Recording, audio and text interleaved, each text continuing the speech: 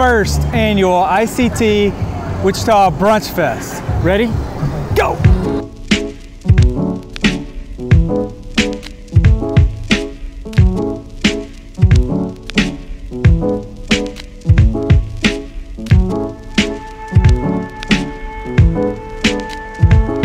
Try the pancakes first.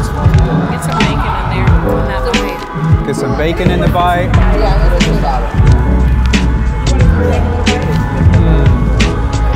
Okay, this is what I'm gonna do. I'm gonna skip the fork and I'm gonna roll it up. Oh, there you go. With the egg. Hello. That's how you do it right there, folks. That is so good. It's like the cutest little, best little tasting pancake I've ever had. All right, so presentation, aside from the styrofoam plate, it looks divine. It's not China. Right, it's not fine china, but hey. I say put it on the wonton. Put it on the chip. Let's break this in half. Okay. Oh, it looks like a good sear ahi tuni. And you take that bite. Tuni? Tuni. Ahi tuni? Ahi. Tuna. The meat tastes good. It's really good tuna.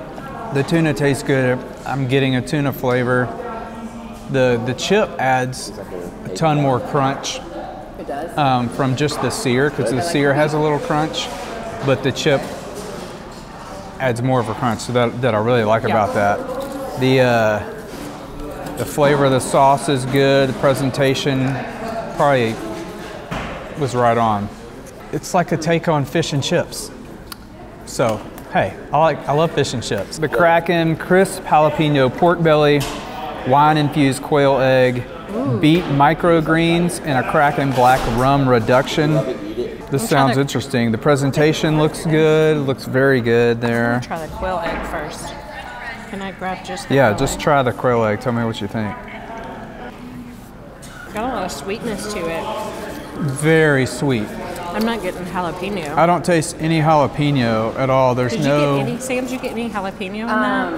No, I don't recall tasting any jalapeno, which I would have absolutely, because we all know that I'm a big sissy wawa when it comes to spicy things. I taste nothing, a jalapeno, so. I taste no spice.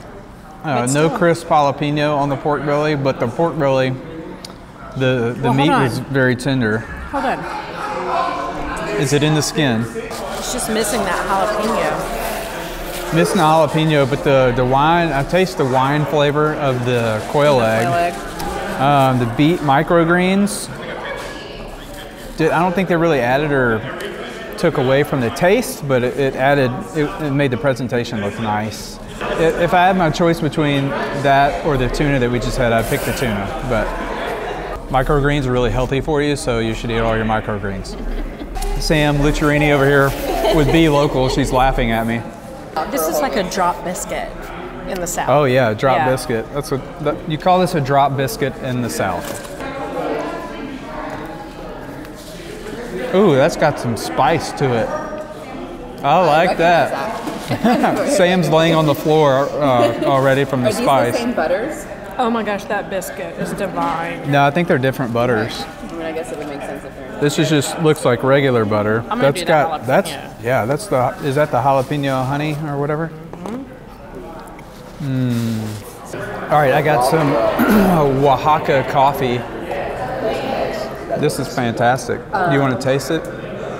Sure. That was Neil's had their coffee there. That is really good coffee. Best. I like my coffee black. So that's really good. No sweeteners added or anything. It's Here, not bitter.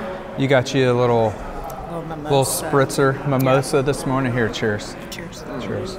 What is this called? That coffee is from Oaxaca, Mexico.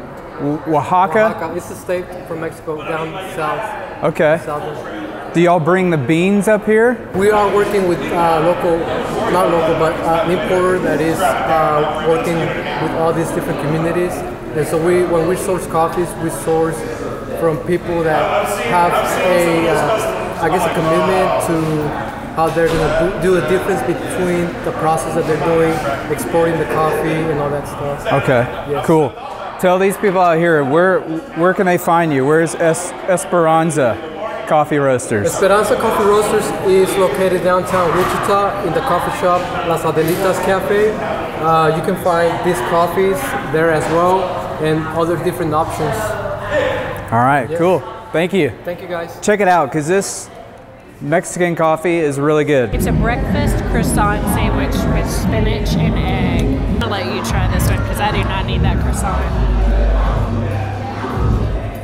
Not homemade. Need some butter. Needs some butter. It needs some more flavor. It needs heat. And it needs heat, yeah. It's like chocolate icing mousse. I think it's tres leches.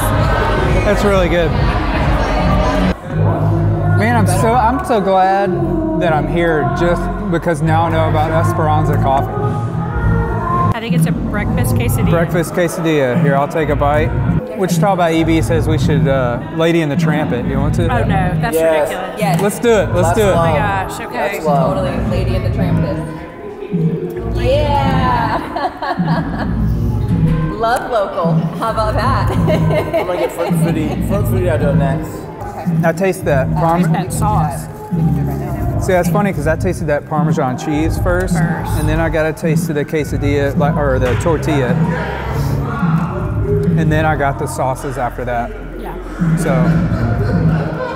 that's really good. I can't really good. I can't taste what's in I the can't tortilla either. though. I want to say there's hash browns in there. The sauces kind of overtake what's in What's there. inside? It looks like egg. Looks like egg. I don't know. That is tasty though. It's tasty. Cinnamon roll. Yeah, it looks so good. Look, presentation, nice. Roxy's. It's Roxy's on the river. This is so I don't know, where is that stuff? I don't watch videos really much better. No, if you were a cinnamon roll connoisseur such as myself, you know that the center of a cinnamon roll is where it's at. That's right. Brisket, looks like brisket nachos. That is good. That is good. That meat is perfect. The chip add a great Chips are crunch perfect. to it. Homemade chips, I'm assuming. Yeah, homemade chips. They're pretty thick, but they still got a crunch to them. That is so good. Really good. That was really good. I could keep eating that. Yeah. I'd want to keep eating that. It's that good. But I can't. Or I'll throw up and then I'll have to start over again. Looks like almonds, Almond croissant. powdered sugar, croissant. I'm gonna go get us in line. There's 2 more things. What's that sweetness in the middle? Almond. Yeah, that's what I can't figure out. It's like It's like a layer of chocolate sweetness in the middle at the bottom. Presentation okay, but taste is right on. Creativity to hide that little sweetness in there. That was on par. There's only one, so I guess I gotta eat it. Do they say which thing should go or which sauce should go? That pepper's not that hot. It's got the slow creep burn though. Woo! Oh, that's really good. I've heard this song in a minute. All right. I know what corn tortillas taste like, so I'm just gonna hit up That's the smart. meat. That's good. It's got really good flavor. Oh, that pepper was hot. I'm gonna go get us in line. All right, that pepper was no joke, but El Pastor was good. I think that pastor is very good. This is an everything bagel topped with cinnamon, salmon.